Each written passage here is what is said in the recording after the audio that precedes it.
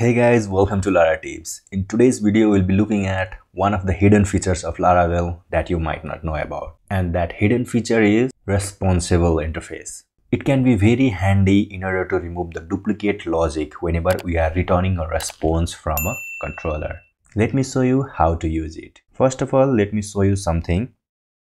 Here in the web.php, I have this user create and user edit routes over here. You can see here create and edit method. If we go here inside, we have this create method and edit method, and most of the time the create and edit form will have same data. Only few of the data will be different, but most of the time they will be same. So in such scenario, there can be a lot of duplicate logics. You can see here I have only passed the roles, but there can be so many other things in the real world scenario that we need to pass to this create form and this edit form. You can see here we are using this create blade.php on both create and edit, and I do this throughout my project. Here if we just see here inside the create, I have this name, and let me show you that over here in the users.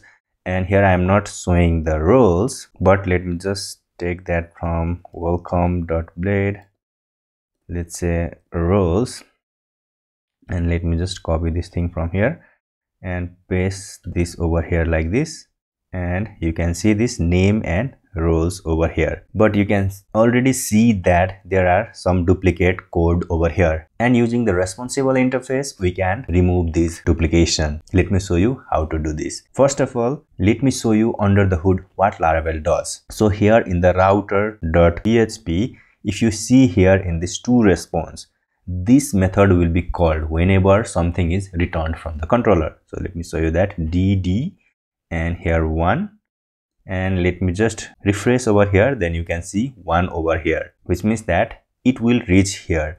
And inside here Laravel is checking, the first thing that Laravel is checking is if this response is the instance of this responsible interface, then just call the toResponse method on this object and it will return whatever the response that is returned from this toResponse method of the responsible interface class. Whatever the class that is implementing this responsible interface, it must have this toResponse method, and whatever the thing that is returned from here, it will be visible on our website. So now let me just go over here and let us try to refactor these two in order to use the responsible interface.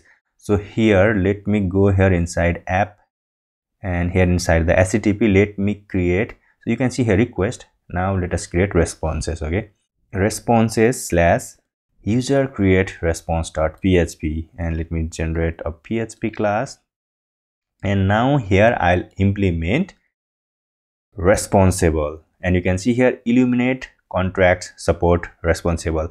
And if you go inside this responsible, we need to implement this method, and here I'll just paste it, and whatever we return from here, that will actually be rendered on the view. So let's go to the user controller and just copy these things from here and paste it over here.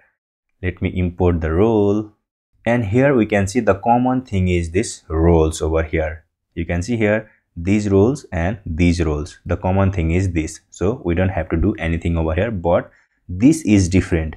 Here we have new user, and here we have user variable, the user which is already resolved by the Laravel for us using the route model binding. So now in order to access this data on this class, we need to accept them in a constructor. So I'll say here public function construct, and here let's say private user. Here I am using constructor property promotion feature of PHP. We don't need to define private user over here, it will automatically define internally. So here this user will pass to this one, and here instead of new user we'll say this user like this. Now we can easily return this user create response instead of this one. So here I'll say return new user create response, and here we'll pass the user. So in this case it will be this one, the new user, like this.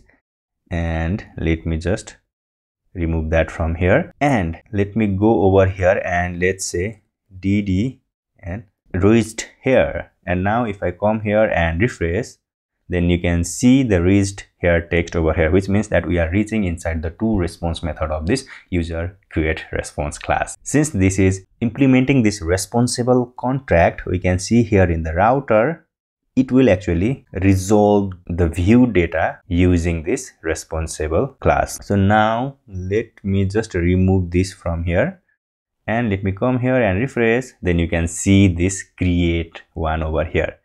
And now let me go over here in the user controller. Before we refactor this, let me show you this over here, 1/edit, and we can see this name over here, and I am not selecting the roles for now. We can just check by looking at this name. So here this name is automatically filled because it is coming from this known user. Before, whenever we are creating a new user, then we didn't know the name, but now here in this case we know the name of the user, so it is automatically filled because we have passed here like this username. So now here also we'll just do the same thing, just return it from here like this, and instead of new user we'll say $user like this, and we'll remove all these things.